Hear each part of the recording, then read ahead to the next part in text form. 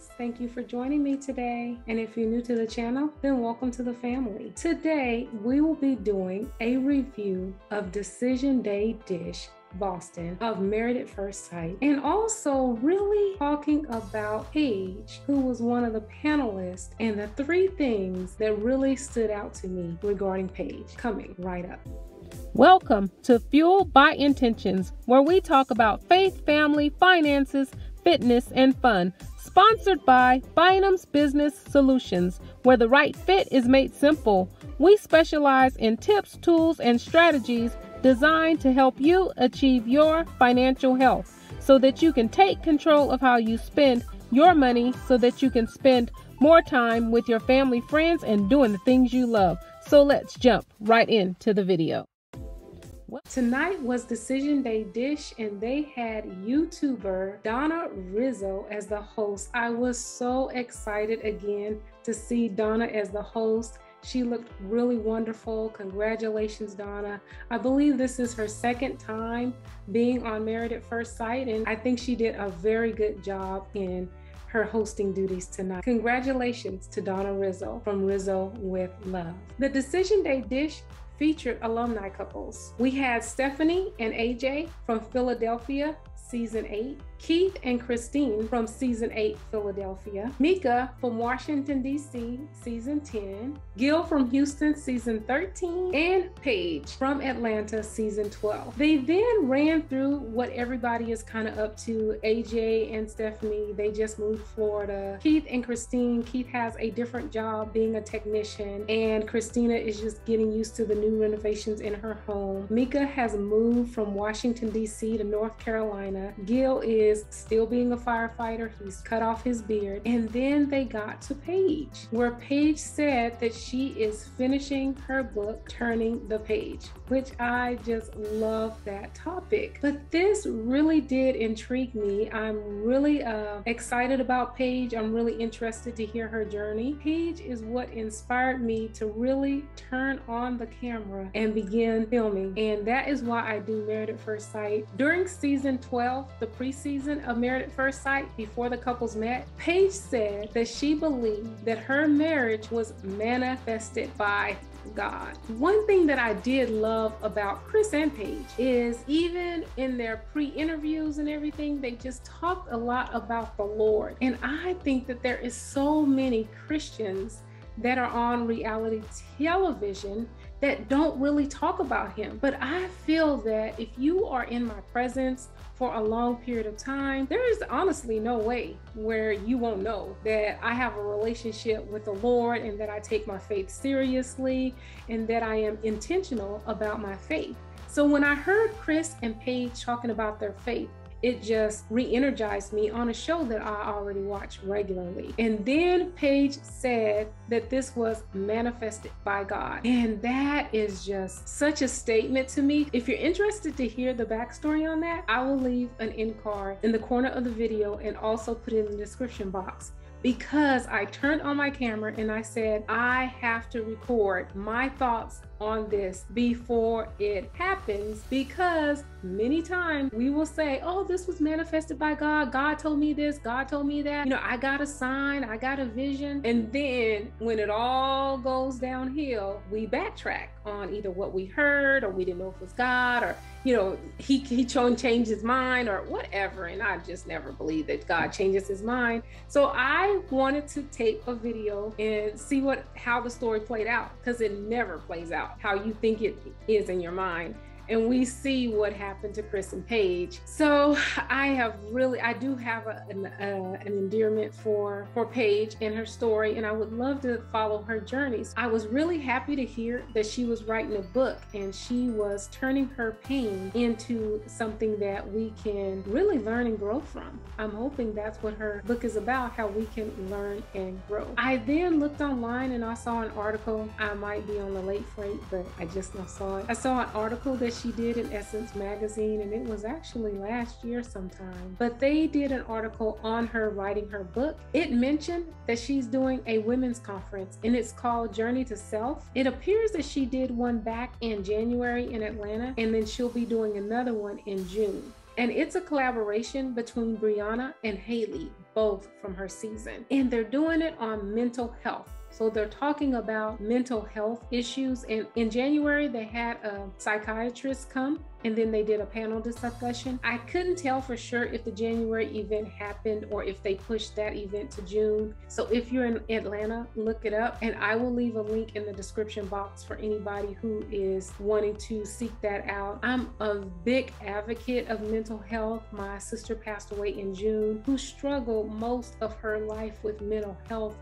Real mental health, not self-care health, mental health, where you really do need assistance. And so that is a real big passion of mine.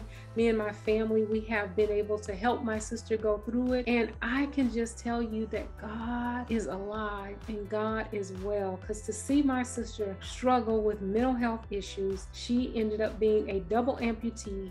And even in the midst of that, she still had joy. I thought that was amazing, amazing, amazing. If you want to hear about that journey, I've made a video about that as well. I will link the card above and also put it in the description box. The third thing that really encouraged me about Paige is, in the article, it said that in her book, she's gonna be sharing some of her journal entries that she wrote during the taping of the show. And I think that journaling, I am a big journaler. I'm a big advocate of journaling, and I think that that is a great way for all of us to take care of our mental health, and also a great way for us to record and reflect on what God has for each of us. It's a way to see our spiritual journeys just playing out within our own lives. We all have a life story. We all have a book to write. So I would encourage you to think about your own life and what you can share and how you can help. Ironically, today I saw clips of a Dr. Phil show, and he was talking about the 10-7-5 rule. And I guess it's a book that he wrote. But he said that there are 10 defining moments that we have in our lives. There are 7 critical decisions that we make, and there is 5 influential people that we encounter. So I would say just start there. Look in your own life and see, what are my 10 defining moments in my life? What are the 5 critical decisions that I've had to make? And who are the 5 influential people that have influenced my life to make me the person that I am today? And I think that that is a great starting point for us to define who we are and our purpose and where we're going and our passion. I haven't done it yet. It just was today when I saw it, but I plan to, because I think that that is a great start for us to just finding out our purpose in God. The passage of scripture that I think that we can reflect upon is Jeremiah 29:11. It says, "For I know the plans I have for you, declares the Lord, plans to prosper you and not to harm you, plans to give you hope and a future." This is the hope that we must have when we're going through difficult times. That's the message I think that we can get from Paige, because when I see her and I just think of how she has overcome going through public scrutiny from her season, and now writing a book in order to help others, and also putting on a conference that would help others with mental health, I think that that is awesome. And God does know the plans that He has for each of us, and He does want us to prosper. So I encourage you to look into your own life and see, what is God telling you? Is there a situation that you encountered? It doesn't have to be a bad situation. It can be something of great joy, but how does God want you to use that to impact the lives of others? So that is my wrap up of Paige. Paige, congratulations to you. We wish you well in your future endeavors. Now, we will get back to Decision Day Dish. Donna asked the panel what was their most unforgettable moment from the season. And the overwhelming thought was Alyssa and how she tried to make Chris look like the bad guy. Donna asked the panel if they thought that Chris made the right decision, and I was really interested in Paige's answer, who said that she did. She felt like he made the right decision, and it's probably something that she should have done on her season. They then reviewed each of the couples and talked about the positives and the negatives in each of their relationships. They started off talking about Noy and Steve, and they talked about how they have natural chemistry with one another. They then talked about their financial situation. And one thing that stood out to me was Stephanie, and how she said she did not believe it was really about finances, but it was about trust, and how Noy did not really trust Steve in order to believe that he would be able to provide for her. And she related it to her own situation because AJ is an entrepreneur, and she said there are months when things are up and down,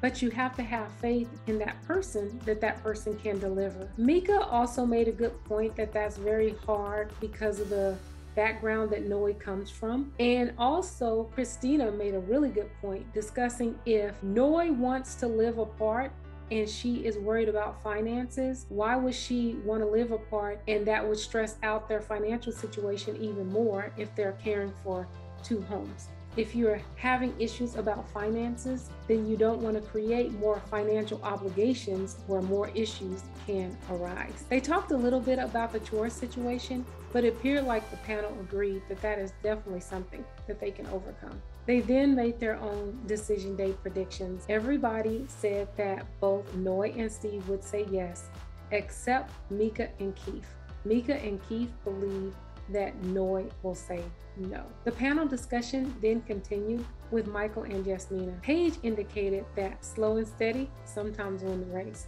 And it does, I do agree. And I think that if they had a little more time, that this may absolutely apply to Michael and Jasmina. A lot of people were frustrated because they didn't see the chemistry and the interaction. Keith indicated that he likes them as individuals, but they've had too many issues, and that he sees Michael as not wanting to let things go, and Jasmina just wants to talk about it and then drop it. And Mika chimed in and indicated, I see that as the reverse, which I do too. I think Jasmina is the one that's holding on.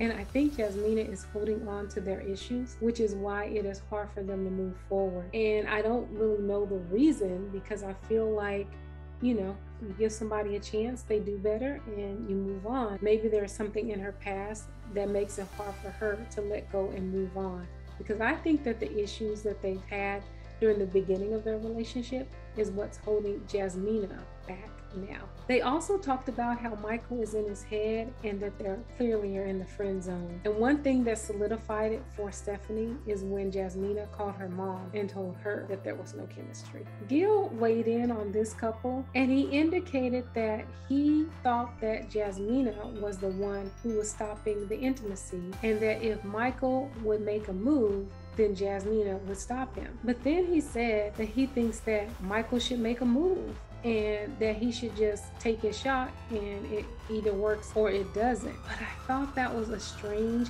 comment coming from Gil, when his next words were, he took a long time with Merla because she was uncomfortable. So he didn't take his shot, but she was giving him affection in other ways. And I think that Jasmina is giving affection in other ways. They hold hands and different things like that, kind of sit close or whatever, I don't know. I just think that there has been some interaction with them. They do sleep in the same bed, not saying that they sleep cuddled together, but that's an intimacy in itself. And I just don't think that Gil has any room to tell somebody else to take a shot when he didn't. And he said the reason why he didn't was because Mirla was uncomfortable.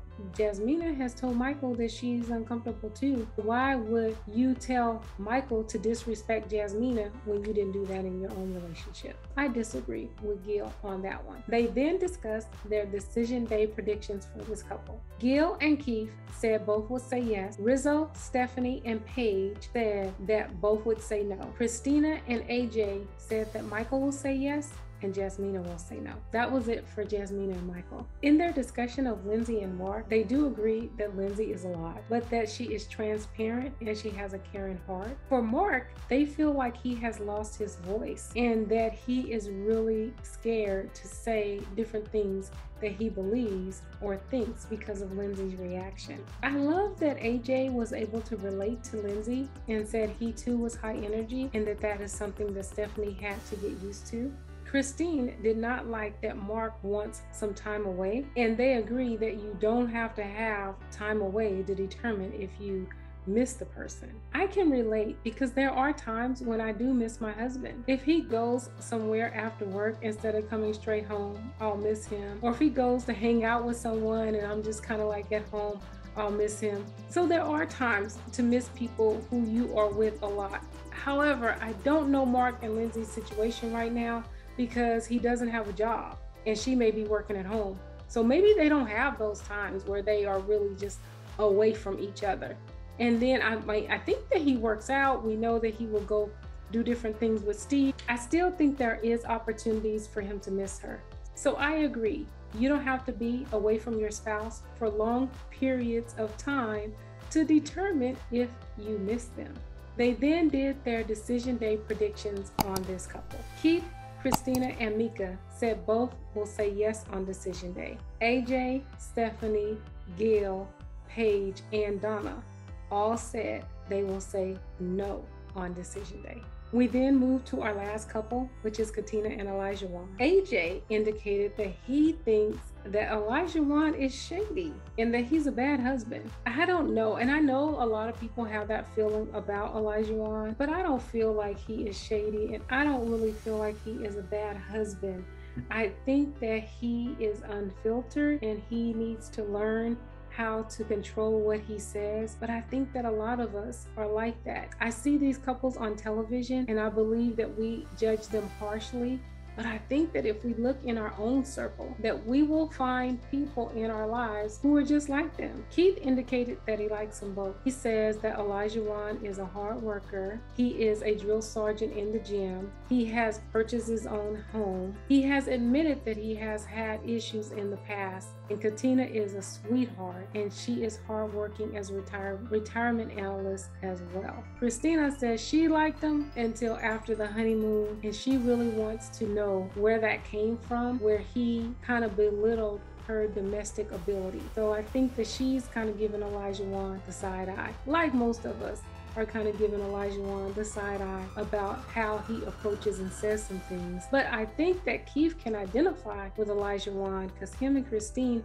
they had issues in their marriage about chores and cooking and who should take on which role. And it was so cute because Keith said that he just was like, I can't speak on this, or let me go out of the room for this part. Those different things that will be hard in his marriage to deal with, or maybe that he doesn't want to revisit. I would really like to know, how did they come out of that? And Keith says that he reaches out to all of the Married at First Sight cast. So I hope he reaches out to Elijah Wan, because if he's gone through something similar and now they have a way that they have resolved that, maybe he can pour that into Elijah Wan and just get them further faster without him having to go through the same struggle. I love the point that Mika made, because she said that Katina is emotionally and mentally more mature than Elijah Wan. I'm sure we can all agree with that.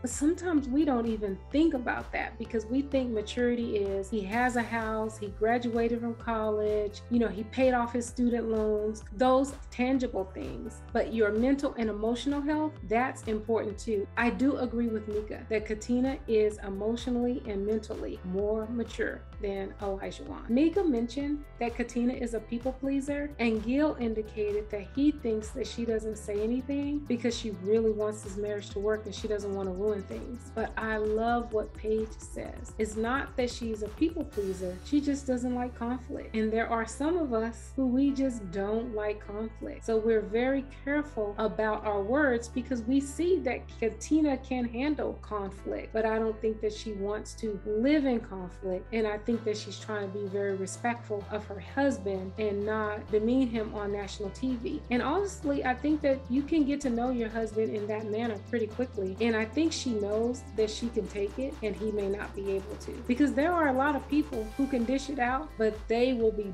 broken. They cannot take it. And maybe she's just discovered that from Elijah Wan, or about his personality, and she's just treading lightly when they're on camera. I think Katina is talking when the cameras are down. They discussed briefly the having kids issue, but most of them believe that that is something that they can overcome. And also, when you give a timeline for kids, that's just an estimate of what you would like to happen. And if it doesn't happen, then you can adjust. They discussed last week's episode briefly and discussed how Elijah Wan told Katina that she needed to make a selfish decision. Most agree with that statement, but says it's kind of like how he said it, what we've been saying all along, not what he said. But they did have a problem with him saying that if it didn't work out, he wouldn't be heartbroken. They thought that that was an inappropriate statement for him to make to Katina, and we agree. They then went to their decision day prediction predictions, and everyone except Christina and Stephanie believe this couple will say yes on decision day. Christina and Stephanie, they believe that this couple both will say no on decision day. And Stephanie even said if they said yes on decision day, then they would be divorced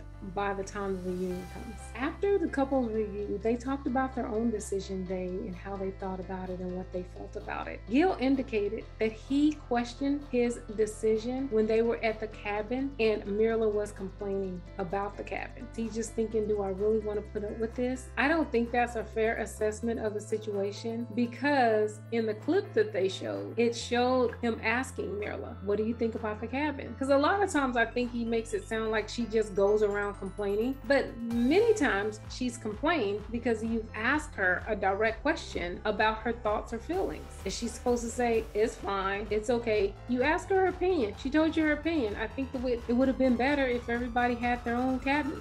Now, if she just goes around complaining, I can see that. But a lot of times he's asking her stuff and she's answering it, and then he is lodging it in the complaint column, and I don't think that's fair. Paige said she wished decision day would not have happened and she should not have went to decision day. Since their decision had already been made, I guess she could have stayed away. Mika said her decision day was hard because it's just hard to deliver bad news to anyone, and she felt like she had failed at her marriage. Next up is the actual decision day. What do you guys think about these couples? Do you agree with the panel predictions? What do you think about Paige? Are you curious to follow her along her journey? If you have missed any of the action, then see the Married at First Sight playlist. Thank you for watching. Please like, comment, and subscribe. And remember, live with intention. Be intentional.